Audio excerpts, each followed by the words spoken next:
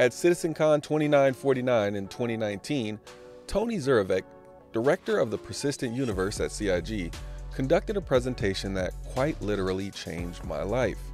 That's because at CitizenCon 2949, Tony revealed the thing that I think will make Star Citizen one of the most unique games ever made: a dynamic universe called Quantum. Welcome, Star Citizens, to our For the Love of Citizen series, where we discuss what we love about Star Citizen. This series includes fluff, hype, and more long-form content. Today, we will be reviewing Tony Zurovec's most significant contribution to Star Citizen, and the thing that brought me to the game: Quantum. I have been a Star Citizen backer ever since I heard about the game in 2017, but I didn't understand what the hype was about. Don't get me wrong, I thought it would be a great game. It seemed like a really good MMO. However, it took 2 years for me to understand just how amazing this game was. I was waiting for something. Well, what are you waiting for? I don't know, something amazing, I guess. It turns out, Tony Z was the one to deliver it, with his watershed announcement of Quantum at CitizenCon 2949. Now, I have to ask you to bear with me as I try to make something that is extremely technical sound like it's in layman's terms. If you have some helpful information that helps people understand Quantum better, or I missed something, go ahead and drop that in the comments below. Quantum, in a nutshell, is a system of simulated AI entities that make decisions based on a small list of attributes and that compete with players for the same economic resources within Star Citizen. Each one of these quanta will have goals and personality traits that make them behave in a certain way, and which will drive them towards certain activities. If you've seen my Star Citizen Greatest MMO Ever Made video, then I talked about this and mentioned that these AI would have hopes and dreams. Well, not quite, more like goals and personalities that explain how much they want to achieve those goals and their ability to achieve those goals. The first benefit of having these quanta is that they can be used to stabilize the economy of the game, which is a living, breathing economy. What do I mean by that? I mean that if all the players wanted to do was go and mine the most valuable resources and nobody ever does fuel transport, the universe would run out of fuel if that's only players in the universe. Not to mention, even if everyone did exactly what the economy was asking for, they went and got that fuel, for instance, that wouldn't be enough to meet the needs of an entire universe because of the massive size of the universe. Quanta fills that void and also provides another benefit. It gives us people to compete with in an area where PvP content may not be focused. Imagine looking for someone to fight and not being able to find anyone for hours and hours because the players are scattered throughout the universe, which is huge. That wouldn't be any fun.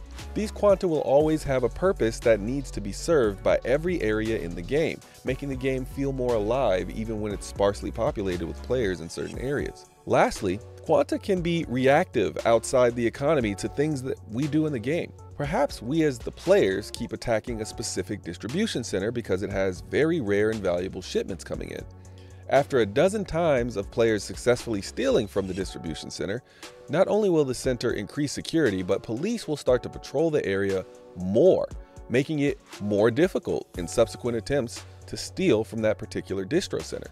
A little bit more about quanta and some traits they will have. Each one of these traits will be on a sliding scale from one extreme to the opposite extreme, and they can change over time. An example of these traits are completely lawless and brutal pirates, or perfect gentlemen gardeners, who are saints. They will have a predetermined proficiency ranging from no skill at all to near perfect at that particular skill. For instance, our brutal pirate quanta might be skilled at dogfighting, boarding, and FPS combat, but unskilled at diplomacy, farming, and medical training. Whereas our saintly farmer would have the opposite and be unskilled at dogfighting, boarding, and FPS, and be greatly skilled at diplomacy, farming, and medical. It's not just what they can do though, it's also how smart they are, how cheap they are, how much they care about morality, how much they care about money, how aggressive they are, how much they care about themselves versus other people, how risk averse they are, how much revenge matters to them, and how much ambition they have. Because yes, we need lazy NPCs too. The best part is that these traits can change based on the age and current situation of the quanta. For instance, a young broke quanta may seek out more dangerous money-making opportunities, while an older wealthy quanta may seek out more peaceful and safe tasks that bring purpose rather than money. Now let me add a quick note. When quanta comes online in its first iteration, it will not have every single trait I'm mentioning.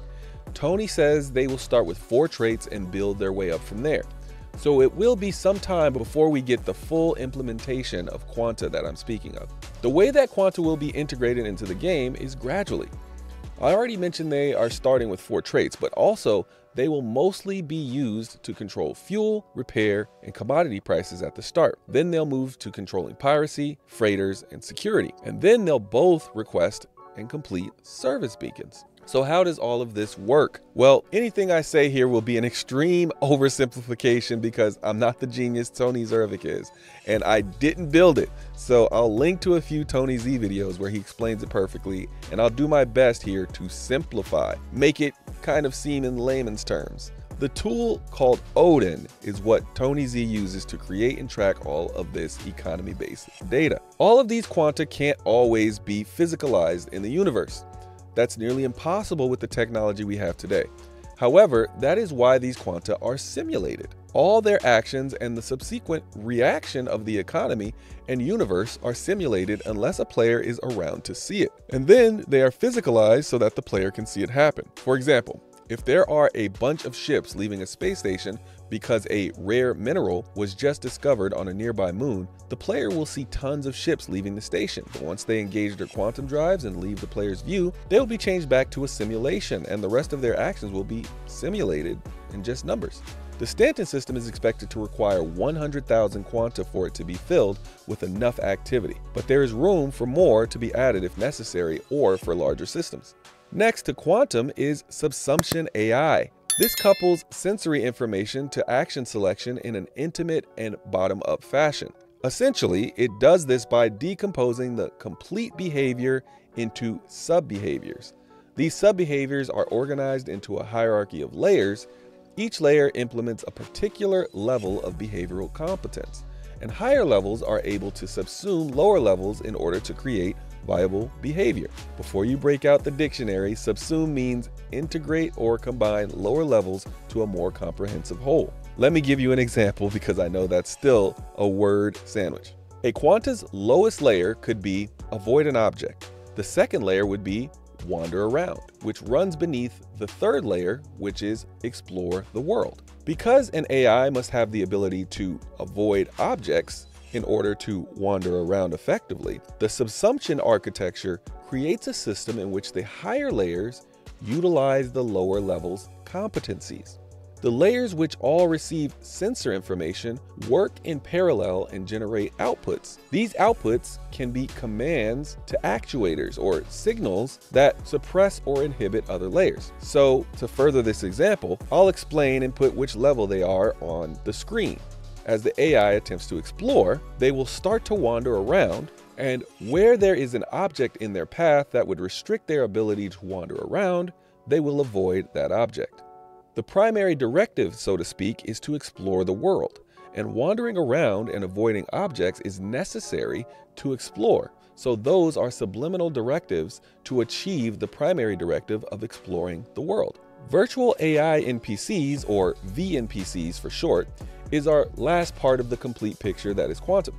VNPCs are ethereal number-only based entities that can become Subsumption AI instantly when necessary and go back to being VNPCs as soon as their Subsumption AI is not needed to keep the load on the servers low. VNPCs are always calculated, unlike quantum, which needs to calculate, use the data, destroy the data, and reset, and Subsumption AI, which has to be present for us to see NPCs, but shuts off when we don't need to see them. VNPCs are essentially the constant that ties it all together. As quantum accumulates information, it creates something called a probability volume. Anytime a player or NPC completes an action which tells us who is supposed to be where, for how long, how many, for what reason, and where they need to go next. Once the action is completed, the probability volume is destroyed, and a new one is created for the next action, which saves a lot of time load, and computational effort on the servers. vNPCs will still remain in between the creation and destruction of those probability volumes. If a player is around, subsumption-driven AI will run until the player leaves the range of the subsumption,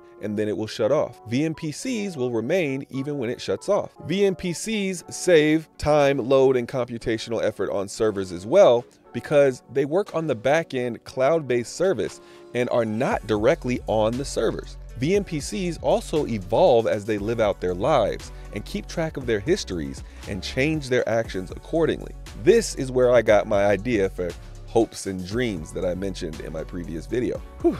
Now, that was a lot, but let's bring it all together. Subsumption AI is what the NPC does in the game while we're looking, and it has to be physicalized. This is all based on a kind of hierarchy of directives. Quantum is what gives those directives through calculating its traits to push the NPC toward a certain action or away from a certain action.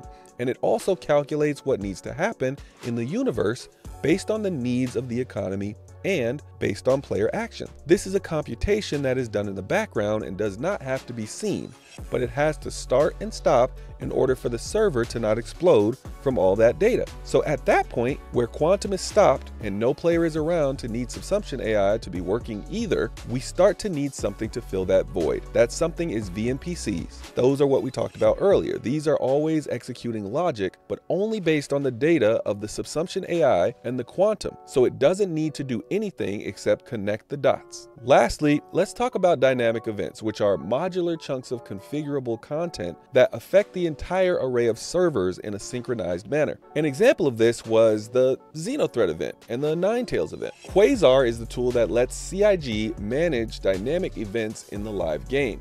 It allows CIG to nudge the game in a way that is compatible with story beats or to make it interesting when it becomes too mundane. CIG can track algorithmic models using Odin, so they know what inputs to use in Quasar to get the results they're looking for. They can essentially control the entire economy with a few button presses. Now let's talk a bit about probability volumes that I mentioned earlier.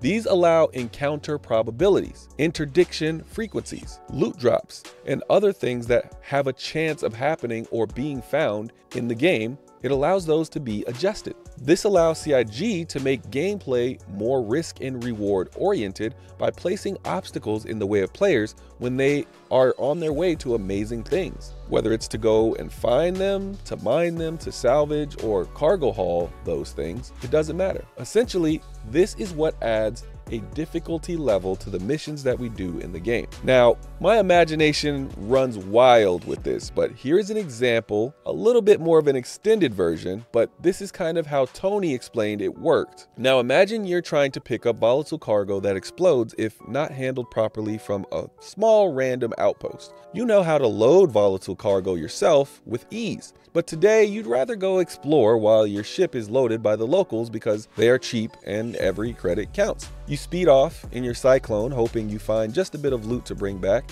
and encounter a group of thugs who try to rob you. You dispatch them quite easily as they aren't very high-ranking thugs. As you loot their bodies, you find a key, but you have no idea what it goes to. You keep traveling and eventually you find an empty hideout, most likely belonging to the gang you just vanquished. You look in every box, finding very basic items, but after a few minutes of searching, you see a locked box hidden behind a bed and you open it with your key. It's a big box of weevil eggs. Jackpot. You hop back into your Cyclone after loading the cargo and jet back to town. You see smoke billowing from the ship landing pads as you close in on the city. You immediately beeline to the ship pads, fearing the worst. Just as you arrive, a dock loading worker stops you and has a scared look in his eye. He says that something happened, but you already know what happened. You knew it was possible as soon as you handed your ship over to novice volatile cargo handlers. They dropped that volatile cargo and blew up your ship. They apologize and offer to pay for half of your insurance costs, as that's as much as that small station can afford. You look at your weevil eggs and you think to yourself, you better cover the other half. And scene.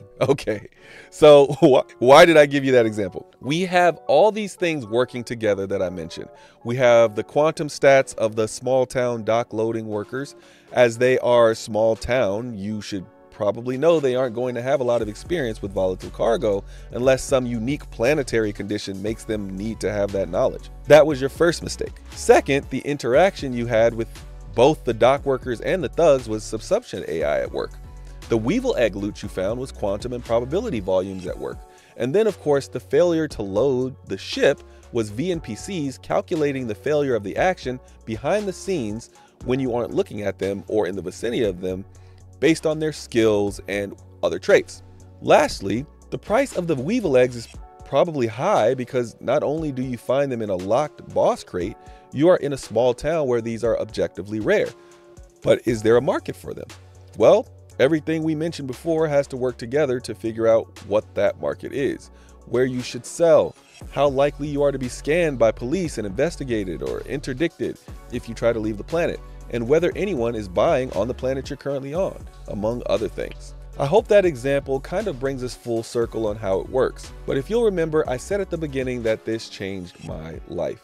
It's 100% true. That is not hyperbole, because I can directly link my motivation to play Star Citizen, to make content for Star Citizen, and invest heavily in Star Citizen to Tony Z's 2019 demo. I might add that all of CIG helped and it wasn't just Tony alone, but if it wasn't for Tony Z doing that 2949 CitizenCon demo, I wouldn't have put so much time in learning about the game, which means I wouldn't have put so many hours into playing the game, I wouldn't have told thousands of people about the game, and I wouldn't have invested so much money into the game. But lastly, I wouldn't have become a content creator. I just wouldn't have the passion I do for the game if I didn't have Quantum to look forward to in the future. So a huge thank you to Chris Roberts, Todd Pappy, John Crew, Mark Gibson, Elwin Batchelor Jr., Jared Huckabee, Benoit Bossiger, and Paul Jones too, even though he doesn't work for CIG anymore. You all are great as well, and you all gave me reasons to love Star Citizen. However, it was Tony Z that brought me to the game for the long haul. So consider this me giving him his flowers. I can't wait to see what he does next. Now give update, Tony. It's been 2 years, old buddy. If you like this type of content, let me know what you think in the comments below. If you don't, let me know what to fix. Otherwise, just let me know what I missed or add some more information to help people understand this great tech down in the comments. Thanks for spending your time with us. That's it for this one. See you in the next one. Peace.